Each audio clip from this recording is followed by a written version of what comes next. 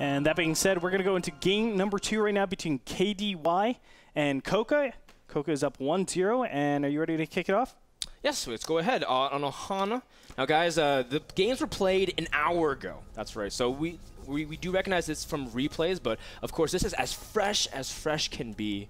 And we always like to emphasize that because this is the closest we can in terms of getting the tournament in terms of respectable hours. There are some Europeans who stay up really late to play in these qualifiers. We don't want to keep it on too long. And that's also why we break down the tournament, because it's a weekly cup. It's $1,000. We don't want people to kind of grind it out and be really tired by the end games and as a result lose their stamina. Yep. And, you know, obviously you need very different skill sets to do like a marathon like the tournament. 20 games a exactly, day, like MLG and the one at a time. And NASL, we are a one match a week. We want players to actually prepare for their matches coming up. So this is going to resemble the style that we have in the North American Tour League as close as possible, I think. That's right. So let's go ahead and introduce our players. Starting in the top left, we have a red Zerg player under the ID Vengeance. His true ID is called Slayer's Coca. He's a Korean player now playing as one of the main Zergs in Team Slayers, along with people like Min. Really good. He all-killed Prime in GSL Season 2 not too long ago, about a month and a half ago, Andre. It was very important to watch, or very cool to watch, because Coca's really important to the team. But in the bottom right, we have KDY, this up-and-coming Zerg player from Korea as well, who for now is faceless because he hasn't had much time or opportunity to prove himself. And now this is his platform. He needs to make a name for himself, and what better way than to upset his teammate and saying, "I'm the better Zerg player on Slayers." Yeah, but it doesn't help that he's down 0-1 right now. Of course, Coca is, as you were saying, the more esteemed, more renowned player.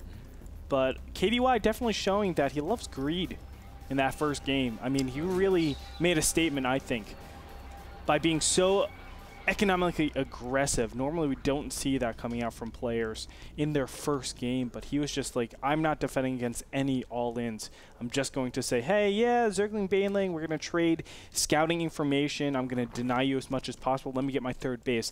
And on Daybreak, it's so easy to scout out the third base. So that's what really, really confuses me. Just having an overlord in that third base location, it will give a trigger to a lot of players to say, hey, I should attack right now. Of course, we had a premeditated attack last time. We'll see what Coca actually does here, if he all-ins or if he just plays it absolutely safe. That's right, and I would like to think that the previous timing attack in game number 1 on Daybreak was a formulated attack based off his scouting information. He saw the saturation, he saw a lot of his gas timings as well.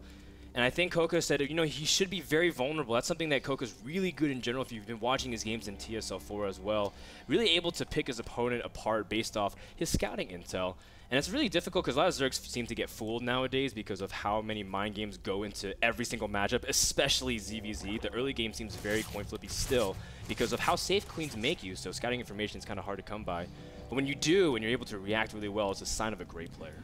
Yeah, you know, the early game stages of ZVZ, as you were saying, it does kind of solidify the game in terms of whether or not you're able to defend these Zergling Baneling rushes, which were so prevalent back, maybe even I would say 6 months ago before that patch that actually changed the queen range. But more importantly, it does make it so that a lot of these all-ins, or quote-unquote all-ins, are very economic focused. So you're actually playing two different extremes. It's like, am I playing against a very economic-centric opening, or am I playing against a super aggressive opening? That's what we normally see these days. It's not, you're not really straddling the middle, and people have taken advantage of that just with the ease of taking out all of these early Zergling scouts.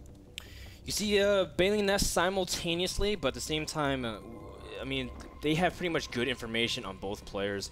At this point, Defender's advantage is very significant on Ohana just because of how close the queen is to the ramp to the natural expansion as well. You can kind of dodge back and forth and really protect it easily compared to some other maps. So you can probably guess that both of them might be more defensive, but at the same time, I would like to see KDY try to switch it up a little bit. He's been playing very drone heavy, and you can see he's a little bit more cautious, trying to squeeze out a few more Zerglings. Before, he was making like 6, 8 Zerglings and then droning non-stop and trying to rely on one spine crawler.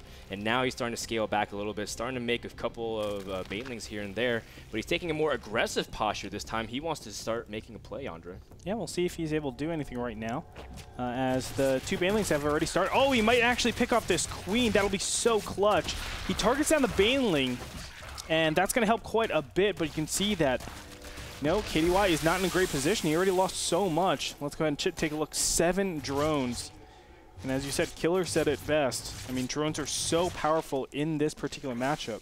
And I would say the main reason for that is because of the opportunity cost. Remember, like, just replacing a drone is actually also hurting your army strength. So that has to be taken into account as well. I would say Coca is just very, very far ahead in this position. Yeah, the way you kind of think about the matchup is because Zerg is it compounds on itself. When you have more drones, you have stronger economy, and you can pump out more larvae because of it, and you're able to cycle through a lot quicker. That's how far you can escalate. That's why sometimes supplies, as something as different as getting an early drone lead, can lead up to 20, 30 supply just like that. And so you have to be very cautious how much you lose. But the good news is that despite all of this, he's not too far behind. In fact, he just managed to stabilize in terms of the worker count, both coming about to around 42 at this point. So I think even though KDY did lose a little bit, he's getting a little bit aggressive as well. Andre going to try to move up the ramp, and he doesn't really get too much damage, but he's going to be able to get some good information. That was pretty clever. What he did there was just try to actually fake a little bit of aggression, because it could have been a huge round of units coming in from behind. Of course, the reinforcements. So he actually made a couple of Banelings, Zerglings. He went in there just to actually get a good scout and try to sell that it is some sort of all-in. Now, it did work in the beginning, but afterwards it didn't. You can see the canceled spine crawler over here. And now that Coca has realized what's happened, he's just going to take his 3rd base. And now the impetus is on KDY to actually make a move, because this is a really tough situation. The 3rd base is a lot sooner, and you've traded so many units in that beginning stage. You really don't have an army advantage, but do you actually just get a later 3rd, or are you going to try something like taking out this 3rd base and just go for a timing? Yeah, and KDY doesn't even know about this 3rd. In fact, his vision on the map is very limited compared to his opponent, and Coca just got a good Overseer scout at the 9-minute mark, which is a pretty standard time as well. So he sees almost everything that his opponent's doing, especially since he sees a delayed 3rd. So Coca knows he has to be a lot more defensive, Andre, especially since there's a slew of upgrades coming for both players. And in the end, I mean, KDY is going to be trying to making a play because he just can't afford to throw down a hatchery and play from behind. That's absolutely right. And Coca knows that he's just going to commit everything into roaches. If he just commits both of his hatcheries into roaches, Zerglings, Banelings, whatever it might be, fighting units, he'll be absolutely solid against any incoming pressure. The minute that a 3rd base goes down, then he can start droning, knowing his opponent isn't actually going to try to take that aggression. So all the triggers, all the abilities to actually know what his opponent is doing and counter what his opponent is doing is there. And Coca, you know, it's very, very great position for him. Yeah, and you can see that KDY, instead of moving for a 3rd, is getting a 3rd macro hatchery straight in his main, and Coca sees it as well. And usually a macro hatchery with a delayed 3rd, that is just spelling timing attack of all kinds of levels. You just want to up your production as much as possible. Now, again, KDY has been spending a lot of his drones on, or sorry, his larvae on drones. Actually, if you look at the worker count, Andre, again, KDY has a significant amount of drones, but that's surely because he's oversaturated on a lot of bases. And he really would like to get an actual economy based off that, so he may have overdone a little bit. And in fact, he's moving out to take a 3rd base a lot later than his opponent. Yeah, this is so unfortunate. KDY read that it is going to be some sort of Spire tech, some sort of muta, as you can see from all the Spore Crawlers, of course the defensive infestors, and just this small amount of roaches on the field. Of course, it's not. Now, yes, he does have a Harvester advantage, but look at that income difference. It's not that much. It's because 16 workers on each of these mineral lines are only mining half of what they should be.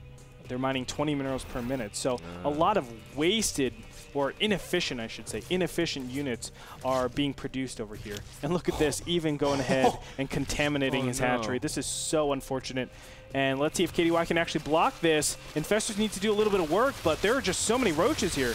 There are 44 roaches on the map for Coca and only 16 for KDY. That's going to be incredibly difficult for him to hold off. In fact, Coca can just completely destroy this third and immediately call GG Coca with a great game sense of ZVZ. Again, like you said, KDY read it as a Muto build. He didn't see the Baneling Nest. He didn't see the Roachborn, although he did know Banelings were out. But the idea is he didn't understand what was going on, so he played really defensive, played a little bit too safe, and tried to go for a lot of drones.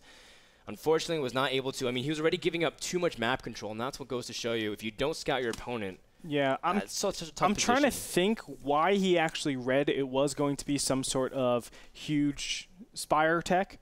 The third base kind of told it a little bit, I guess. I'm trying to piece it together in KDY's shoes, but I think maybe the natural, he saw how much was mined from those two gases when he went for that attack. He saw no sign of roaches in Evolution Chamber, so maybe he was like, okay, well, when I'm behind, normally when players are ahead, they're going to go mutas just to take map control and really make it hard for Infestors to be super powerful at that first sprint. Once they come out, they just don't have enough fungals to deal with mutas out on the map. So maybe that's what his thought process was, but obviously as soon as you misread that, you're dead.